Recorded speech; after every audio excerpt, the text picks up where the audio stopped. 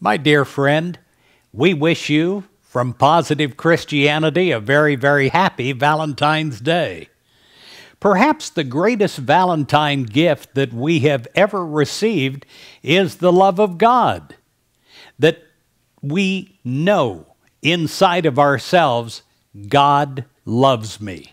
No matter what's happened in life, no matter what people have come or gone, God loves me.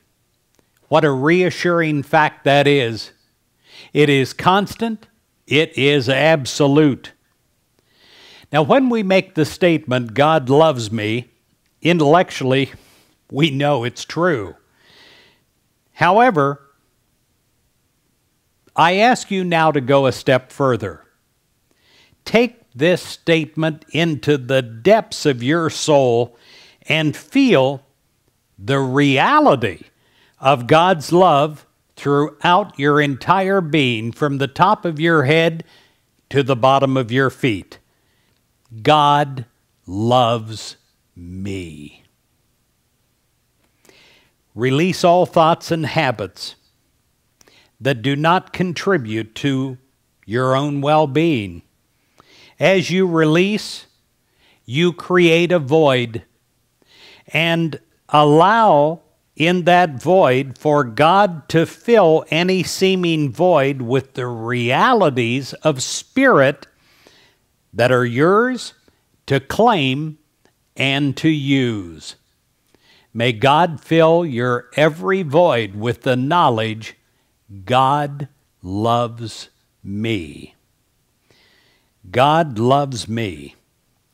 God love encompasses your entire being as a warm, beautiful embrace. You accept the unconditional love that God so freely gives. And as you share the love of God freely with others, you become the world's Valentine. Love returns to you also increased 100-fold from people. God loves all of me, spirit, soul, body, just as you are right now. You return God's love as you radiate love to your world. And this is what I pray for you this day. I pray that you are blessed by Valentine's Day with this new knowledge, and also you're a blessing to others. In Matthew 22, verse 37, it says, "You shall love the Lord your God with all your heart, and with all your soul, and with all your mind."